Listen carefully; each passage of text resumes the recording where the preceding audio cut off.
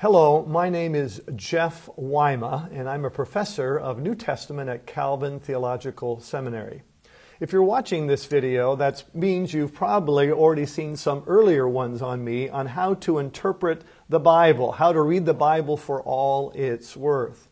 And so there I presented 5 key hermeneutical principles that one should follow when interpreting the Bible. And those key principles, again, were the Holy Spirit element, the idea that the Holy Spirit needs to work in our hearts and minds to properly interpret God's Word. Then we talked about the grammatical, the importance of language, literary, historical, and theological.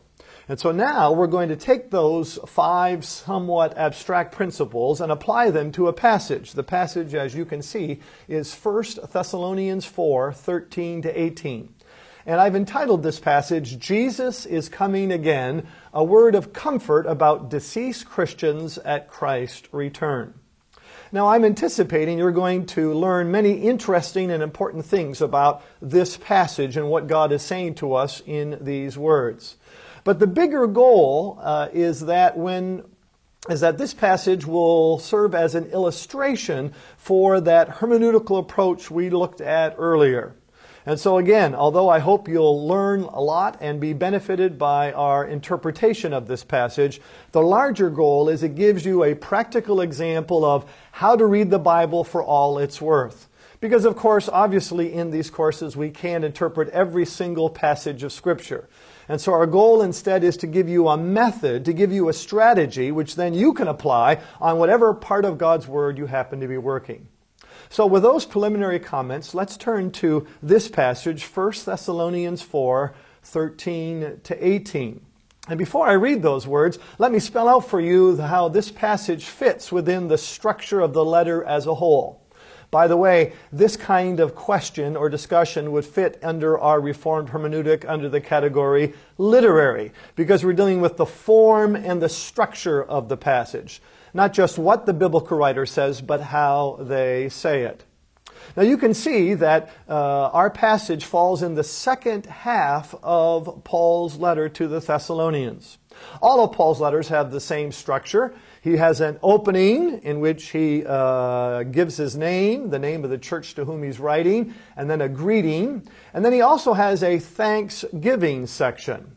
And the important point for us now to be aware of, Paul foreshadows in that thanksgiving section the major topics of the rest of the letter to come.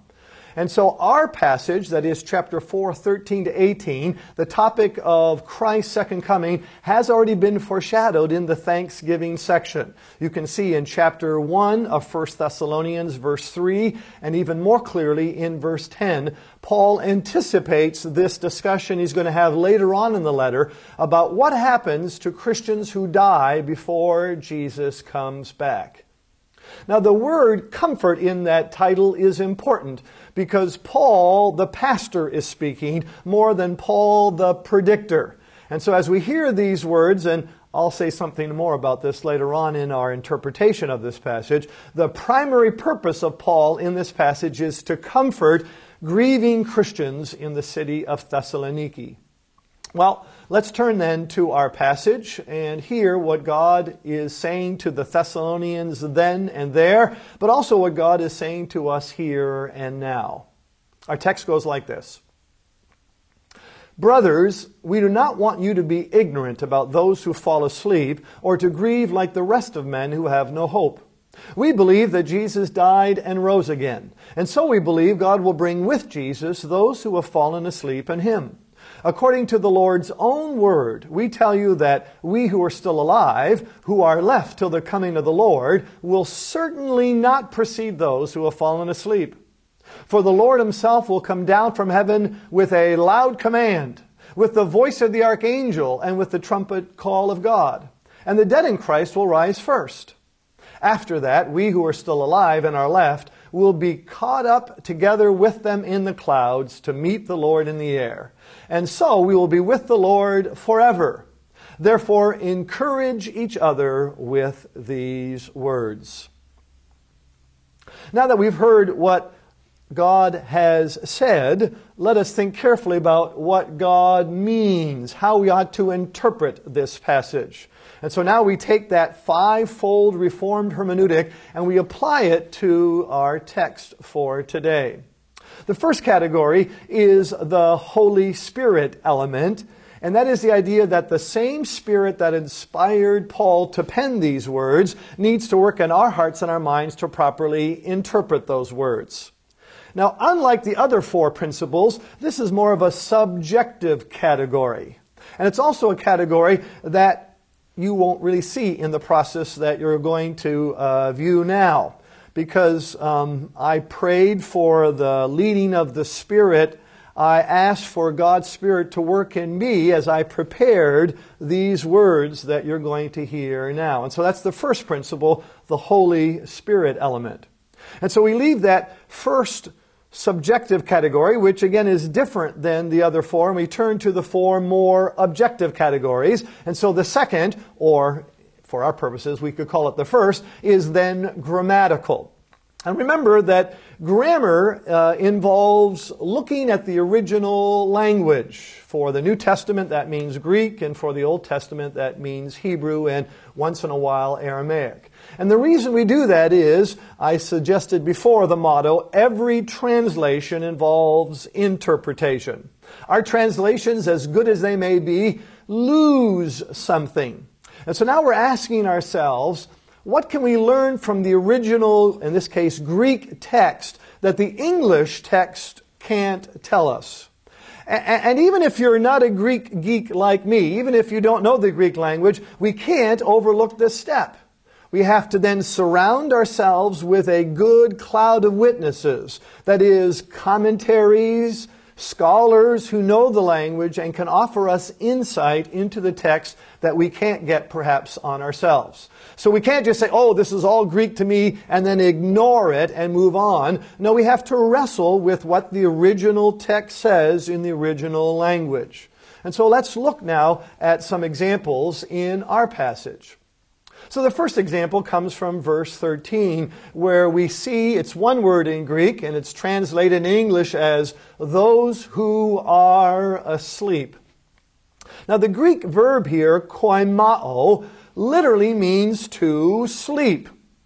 But Paul, when he uses it in our passage, is not talking about, some people who kind of, are bored and who knock off and literally fall asleep. No, he always uses it in his writings in a more metaphorical or symbolic way. And he uses it as a euphemism for death. Euphemism is just an English way of saying something that's kind of harsh in a softer or more user-friendly way.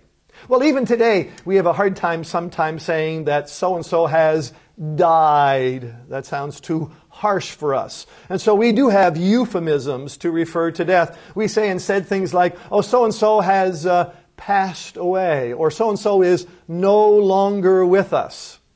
Someone once joked that if you turn to the obituary column on any given day, there may be 10 people listed there, but only 3 of them have actually died. All the other 7 have gone to be with the Lord or are no longer with us. And so it's not surprising that just like today, already back then, in the ancient world, writers referred to death in a softer, more user-friendly way, such as sleeping. Now, this is important not just for understanding what Paul is saying, but also to correct a conclusion that sometimes is wrongly made. Some biblical readers read about the text referring to people who have fallen asleep, and they wrongly conclude, oh, that's what happens after people die. Their souls fall asleep. In other words, what happens to people from the moment they die until the moment they're resurrected bodily? Oh, that in-between time, it's often referred to as the intermediate state. Oh, the souls just kind of fall asleep, and then they wake up again when Jesus returns and their bodies are raised. But that's a wrong conclusion from the reference in our verse and elsewhere in Scripture to the idea of sleeping. Again, it's just a euphemism for death. And in fact, later on in our passage, Paul drops the euphemism. He uses sleep 3 times, but then he says, those who have died in Christ. He just says it straight out.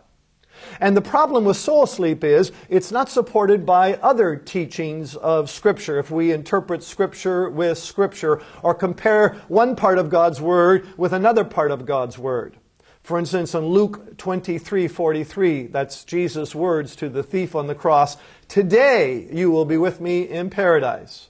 It's not like you'll knock off for a little while, your soul will sleep, and then one day down the road you'll wake up. No, today you'll be with me in paradise.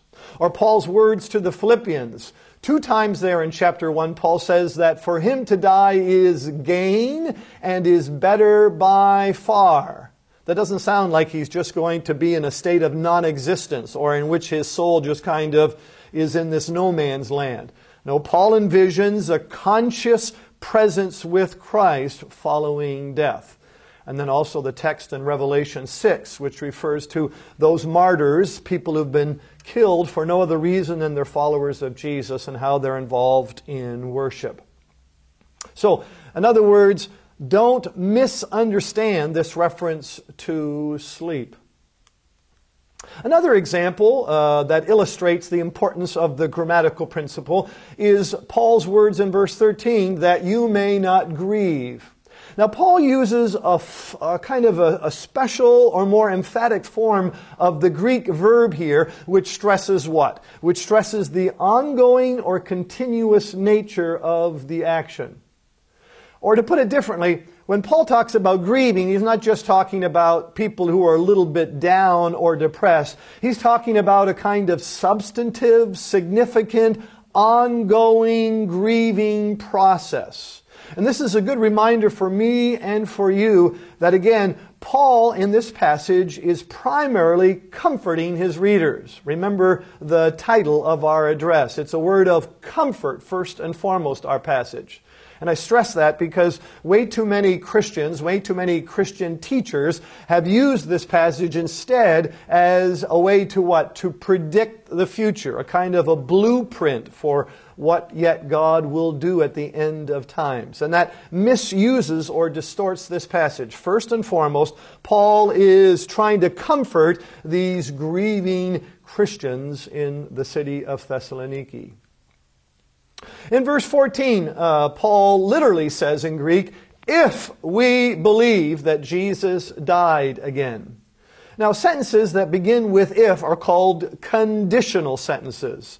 And actually, there's 1, 2, 3 different types of conditional sentences in the Greek language. And each of them have their own understanding or their own particular nuance. The one that's found here is called a first-class condition, and what that means is the speaker assumes the truth of the condition. In other words, the speaker says, if such and such is the case, and I believe it is, then, and then they give on the second half. And so when we read here, Paul says, if we believe Jesus died and rose again, it would be wrong for us to say, oh, the Thessalonians maybe didn't believe that Jesus died and rose again. Oh, that's what Paul is doing. He's trying to prove to them or convince them that Jesus really rose again. No, the Greek clearly shows that's not the case. And in fact, some translations are so sure of this that they render it differently. For example, the RSV and the New RSV translate verse 14 not as if we believe, but since we believe. And then the NIV, the text that I used as our base text for this presentation, they just simply drop it all together and turn it into a statement. And they say, we believe that. And of course, this is not surprising because Paul clearly stressed the resurrection as of first importance. It no doubt was a big part of his missionary preaching, as indicated by his comments to the Corinthians. Another important thing that the grammar tells us is that verse 14a might well be a confession of the early church. You know what a confession is, don't you? That's where the speaker speaks not their own words, but they quote something that the church as a whole believes or says. For example, if I'm preaching a sermon on spiritual warfare, Ephesians 6, and then I suddenly say something like, "For still our ancient foe does seek to work us woe. His craft and power are great, and armed with cruel hate on earth is not his equal." Now, I don't have to tell you that, oh, those aren't my words. You just hear them and you recognize them as, well, words of Martin Luther, words that I am quoting. And why might I quote something? Well, in order to give it greater emphasis. And also because you know those words. And that means it's not just me speaking. It's not just Martin Luther. It's the whole church, because the whole church has sung those words and therefore believes those words for centuries. Well, in a similar way, Paul, like a preacher today, a good preacher today, Paul quotes too occasionally in his letters from either confessions or other hymnic material that the early church used. Now, how can we identify this? Why do we think that verse 14a may well be a kind of quote that Paul is making from a confession of the early church? And the answer has to do with the unique nature of a number of things about verse 14a. For example, reason number one, the introductory phrase where Paul says, "if we believe that." Well, that's a formula used to introduce a creedal formula in another letter of Paul, Romans 10, verse 9. Well, maybe that's not convincing enough. We need more evidence before we draw that conclusion, and we do have more evidence. Reason number two is the fact that Paul uses the word Jesus alone. Now, this will probably sound surprising to you, but Paul actually hardly ever refers to Jesus as simply Jesus. Paul almost always refers to Jesus instead as the Lord, or the Lord Jesus, or the Lord Jesus Christ. Paul actually hardly ever refers to Jesus as just plain old Jesus, and he does that in this verse here. And that's another interesting fact. But maybe we need more to be convincing. And here's yet a third reason to suggest that Paul here is quoting something. And that's the verb he uses to refer to Jesus rising. He uses the Greek verb anistemi, which for Paul is rare. He only uses it 4 times, and actually 2 times, because 2 of these 4 are not really Paul's words. He's quoting from the Old Testament. And the reason it's so striking is Paul almost always uses a different verb to refer to Jesus rising. The Greek verb is egero, and he uses it 33 times. So Paul is very, very consistent. And so you have to ask yourself, how come Paul almost always uses this one verb for Jesus rising, but here he uses this rarer verb instead? Is that significant? And then a fourth and final factor, and that is this. Paul rarely speaks of Jesus rising from the death. Paul's language is always more precise. He always refers to God raising Jesus from the grave. And so we have these 4 unique characteristics all at play in the first part here of verse 14. And a good logical conclusion would be the reason for all of these differences is that Paul is not writing these himself. These aren't his own words. No, he is quoting a confession of the early church. Now maybe you're saying, well, big deal, who cares? Well, actually, this is important for interpretation, because you have to ask yourself, if Paul is citing something, why is he citing something? How does that help him in his persuasive purposes in this passage? And as I hinted earlier in the example from Martin Luther's hymn, when a preacher quotes something, whether it's a hymn or in this case a confession, it adds authority to your words. In other words, Paul isn't just giving his own personal opinion or his own private belief. No, he's saying, I believe, you believe, indeed the whole church community believes that Jesus died and rose again. And so knowing that this is a quote, and again the grammar, or in this case the unique vocabulary, suggests to us that it is, that shows that Paul is adding weight to his argument here in 14. Another grammatical point is found in verse 15, and the unusual thing here in the Greek is that Paul uses a double negative. This is the most emphatic way to negate something in the original Greek language. And it's too bad that some translations therefore don't capture this translation. In other words, some translations have verse 15 simply, "We will not precede those who have fallen asleep." But the Greek is quite clear. Paul says, and you have to add something in English, "We will certainly not proceed," or "We will absolutely not proceed," or "We will by no means proceed." And you have to ask yourself again, why is Paul being so emphatic here? Is it because there were, in fact, some people who did say that Christians who were alive when Jesus comes again would proceed? In other words, is Paul so emphatic because he's trying to oppose some alternate thinking? We'll come back to this later when we look at the historical context.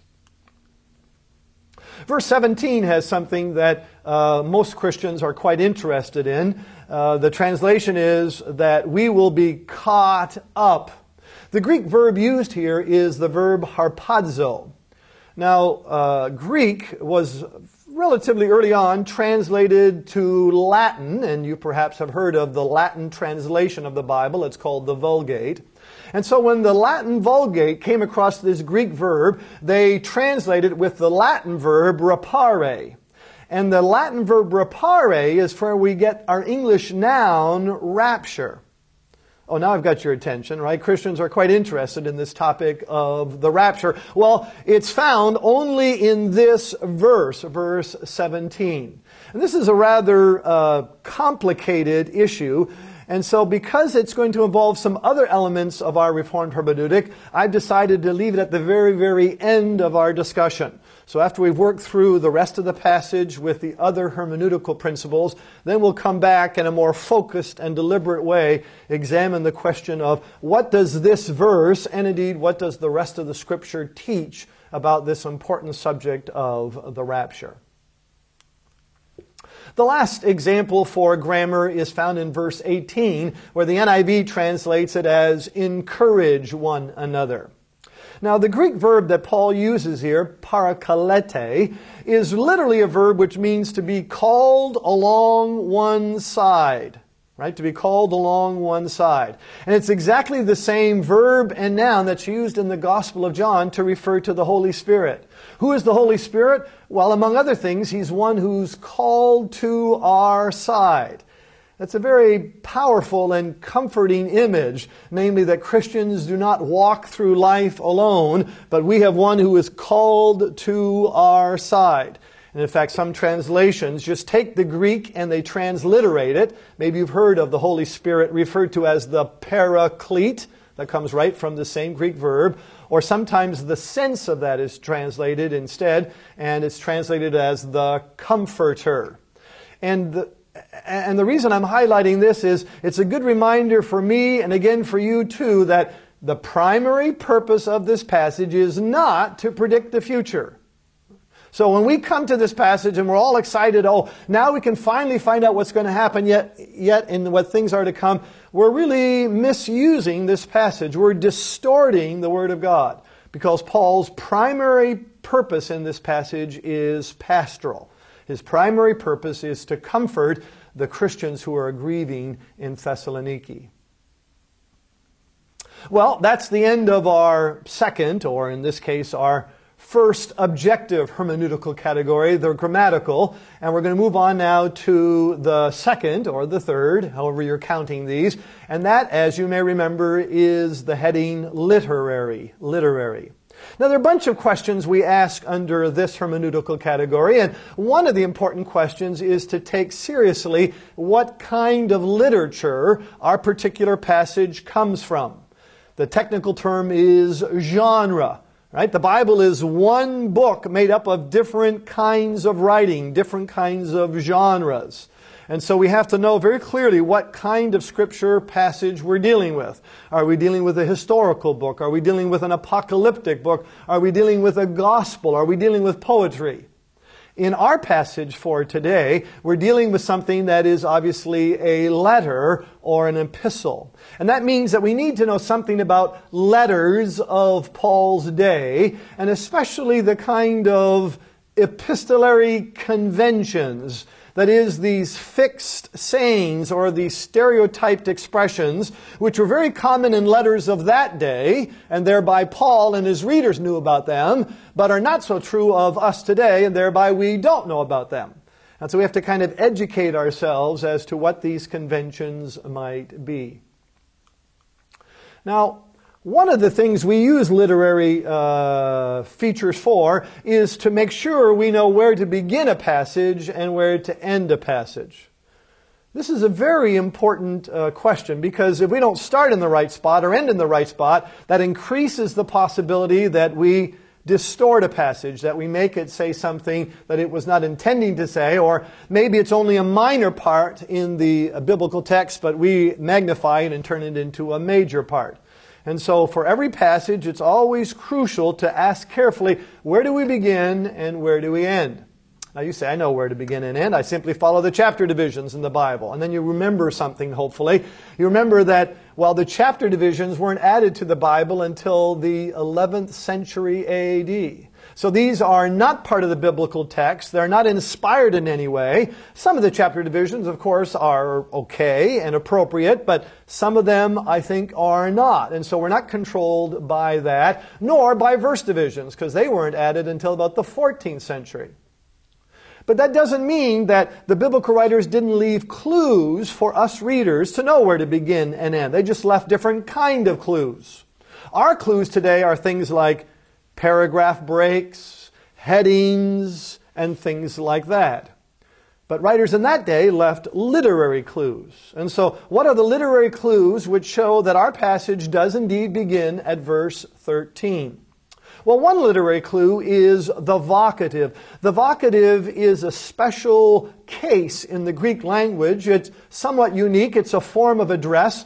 Paul uses it many, many times, as other biblical writers do, as secular letter writers of that day do, to mark a transition, either to a major unit change or sometimes a subunit change. But it's the vocative brothers. Some translations go brothers and sisters. And we find that mark here in 4:13. We also see in 4:13 something that can be called a disclosure formula. Actually, it's a verb, or if I should say a saying, that focuses on the verb to know. Our text, verse 13, can be literally translated, "We do not want you not to know." And so whenever you hear Paul or other biblical writers use that key verb know, that's a good sign you have that disclosure formula. And again, it's another transitionary device. It marks the beginning of something new. And we have that here in verse 13. We have yet a third literary clue that we begin something in verse 13, and that's the so-called now about formula. In Greek, it's two words. It's peride. Peride. And it can be translated different ways. A common way to translate it is now about. It can also be translated but concerning. But in Greek, it's always the same, and therefore it's quite clear and easy to see. Peride.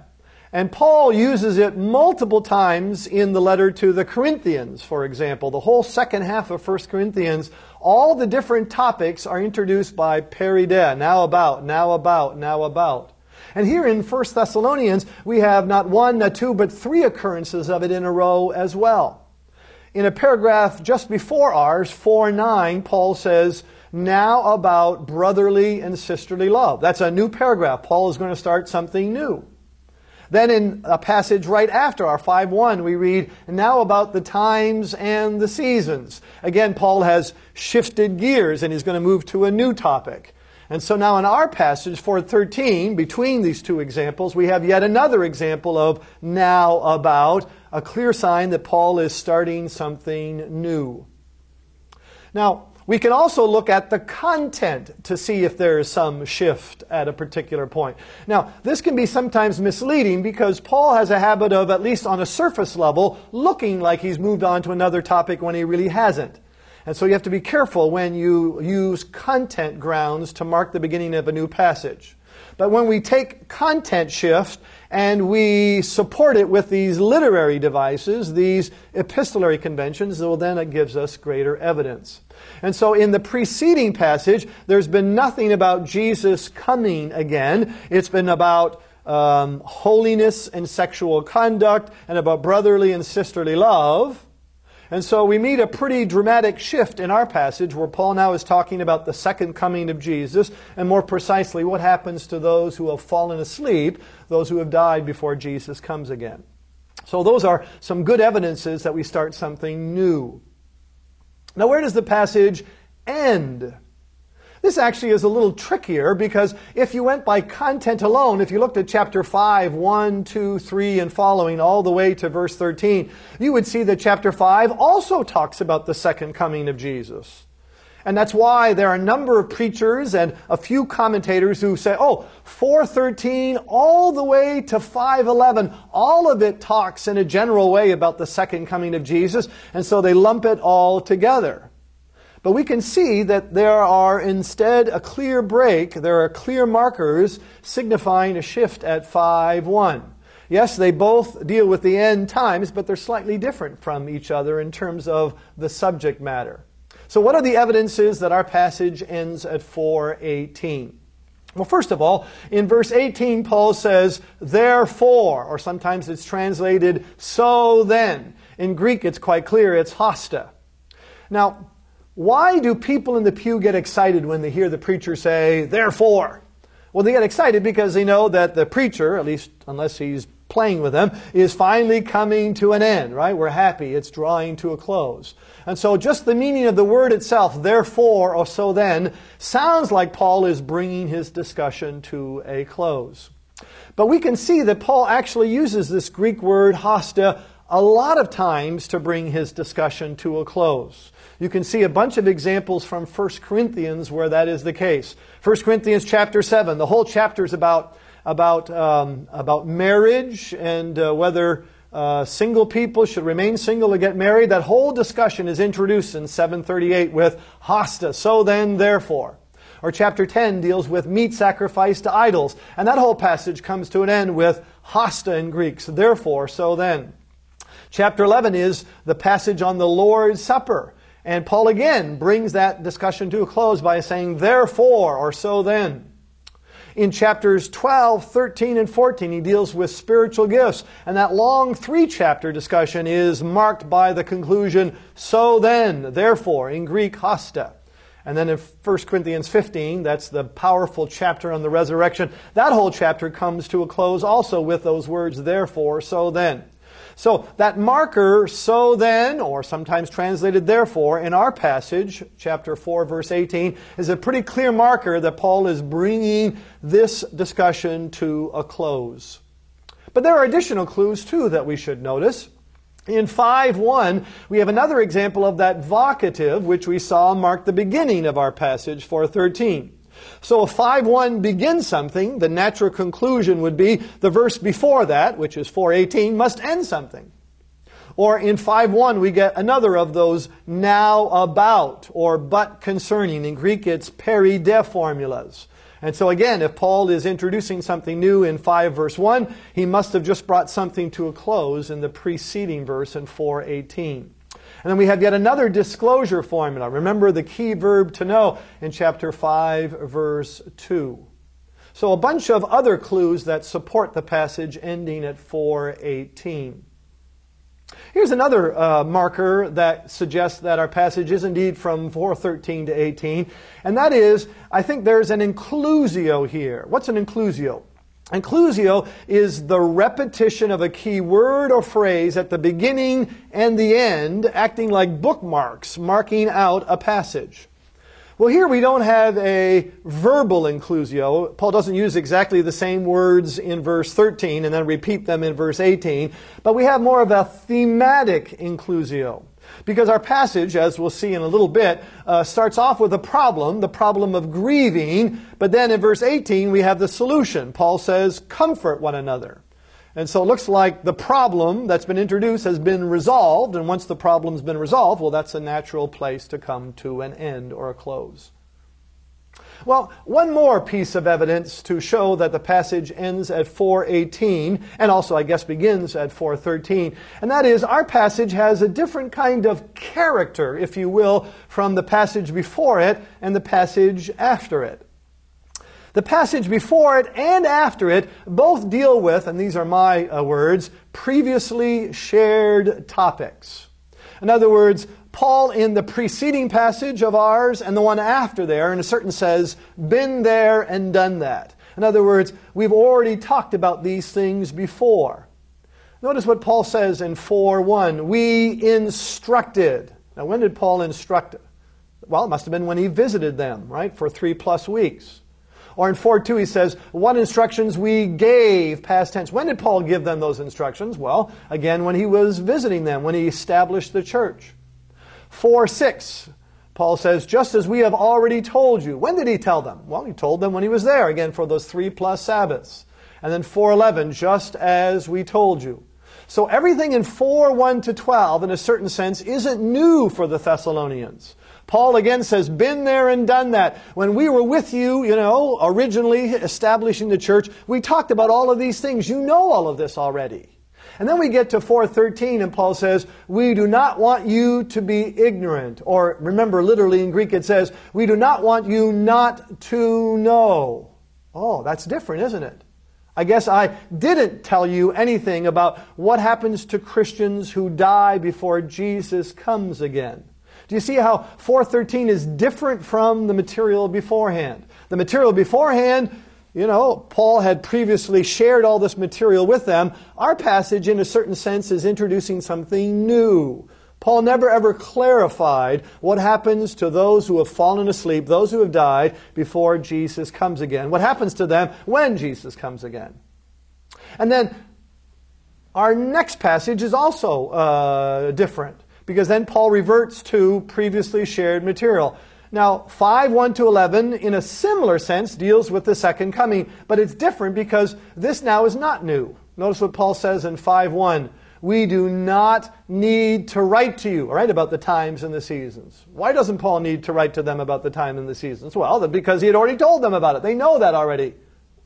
And then verse 2, he says, for you know very well that the day of the Lord will da-da-da-da-da-da. They don't just know it, they know it very well. How come they know it very well? Because, again, Paul had covered that when he had been with them earlier. And so you can see that our passage, the boundaries of our passage are quite clearly set apart from the material beforehand, which deals with previously shared topics, and the passage that comes afterward, which also deals with previously shared topics. And I've spent some time dealing with these boundaries, not because there's a huge debate. Almost all scholars agree that you begin at 4:13 and you end at 4:18. But I want to make a point for you, because not all passages are so clear. I want you to, for whatever passage of Scripture you're going to preach on or teach or reflect on, that's an important part of exegesis. You have to ask yourself, how do I know that we begin here? How do I know that I ought to end here? And a good part of that are these literary clues that the biblical writers have left for us. Because there's still a couple of more things about literary that we need to cover. Very important things, and let's talk about those right now. And that has to do with the structure of the passage, the internal argumentation of Paul. I've called it here the map quest of our passage. You know what a map quest does. It helps you get from point A to point B. You just don't start driving in your car and start driving around hoping you'll get there eventually. I know sometimes men want to do that. That's not a good strategy, right? You normally go to MapQuest so you know the most efficient and direct way to get from point A to point B. And in a certain sense, when we do exegesis, we have to ask, how does the biblical writer get from the beginning of the passage to the end of the passage? In this particular case, how does Paul get from the grieving that he talks about in verse 13 to the comfort that he finally highlights for his readers in verse 18? And Paul, again, has a strategy. Paul doesn't just start talking. I hope that you don't know any preachers who do that. They just get on the pulpit and start talking, and then they look at their watch and go, oops, I guess it's time to end. No, a good preacher or a good teacher has a strategy. They think carefully about where they're going to go and what order the points are going to be in, the most effective and persuasive and clear way to present the material. And Paul does exactly that. He is not just a writer, but a gifted writer. A gifted writer who, under the inspiration of the Holy Spirit, thinks carefully not just about what he's going to say, the content, but how he's going to say it, the form. And this involves literary analysis. Literary analysis, regardless of what genre of Scripture you're dealing with, thinks carefully not just about what the biblical writer says, the content, but the how. There are a lot of ways to say something, but why did they say it in this way? Why in this particular form and structure? Now, when we look at our passage, Paul does have a clear map, a road map in mind, and I think it goes like this. Verse 13, he starts off with an assertion. He says, I don't want you to grieve like others do who have no hope. Now that sounds negative. Maybe we'll spin it positively. In other words, Paul is asserting that Christians should grieve differently than non-Christians. They should grieve with hope. And then he has to give some grounds for why he says that. And he does that in verse 14. And he introduces it with a little word. Don't ignore little words. They're very important, especially for showing the connection from verse to verse. It's a little word for. In Greek, right, it's gar. In other words, Paul says, the reason I'm asserting what I did in verse 13 is for, right? It's for this reason or this cause. And we look at verse 14, it deals with what Jesus has done, or if you want to be more precise, what God has done through Jesus, namely His resurrection. And as we talked about earlier under grammar, Paul likely here is quoting a confession of the early church. So in other words, verse 14 is the first statement that grounds or undergirds the assertion he made in verse 13. Then we get to verse 15 and we see another little word that he begins that verse with. It's again in Greek gar, translated as for, because now Paul is going to give a second ground, a second causal clause, a second reason why you should be convinced about what he has asserted in verse 13. And here the cause is different.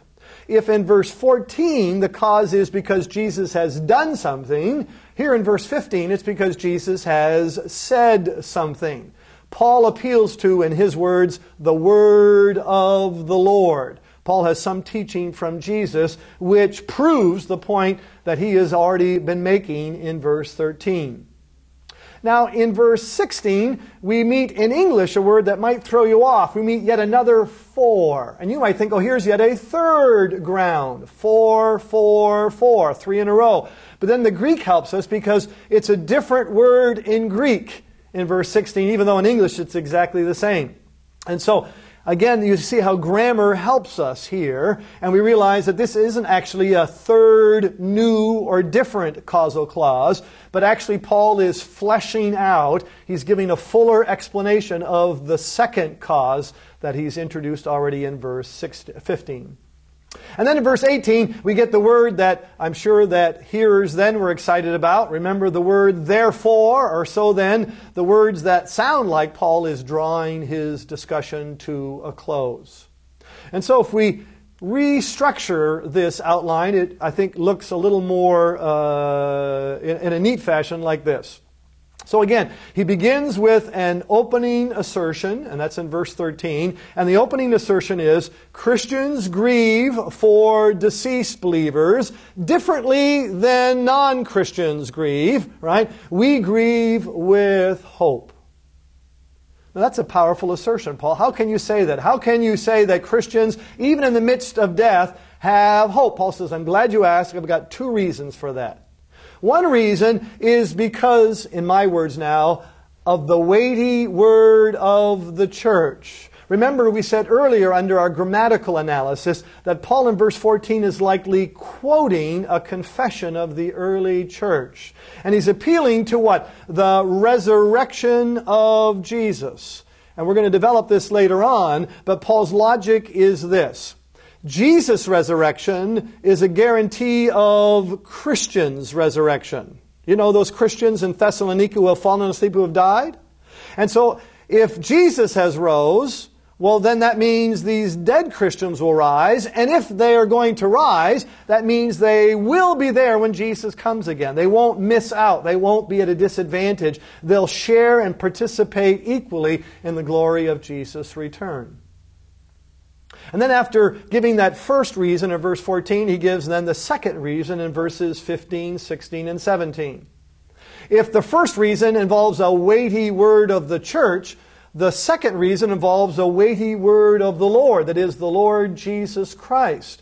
Paul has received some teaching directly from Jesus, which assures the believers that we who are living, right, who are alive when Jesus comes again, will what? Will certainly not. There's that double negative. We will absolutely not be ahead of those who have already fallen asleep. In other words, living Christians will share equally with deceased believers who are now resurrected and transformed. All Christians, living and resurrected, will participate fully and equally in the glory of Jesus' return. And then after those two grounds, well then Paul naturally can bring his discussion to a close. He can say, therefore, or so then, comfort one another with these words. And so it's very important for us when we go through these verses, we don't lose the forest for the trees, as we sometimes say in English. We get so excited by each individual verse or each word in each individual verse that we don't understand the big picture view. That we have a clear sense of how Paul is developing his argument and how every verse within that fits within his persuasive or his rhetorical strategy.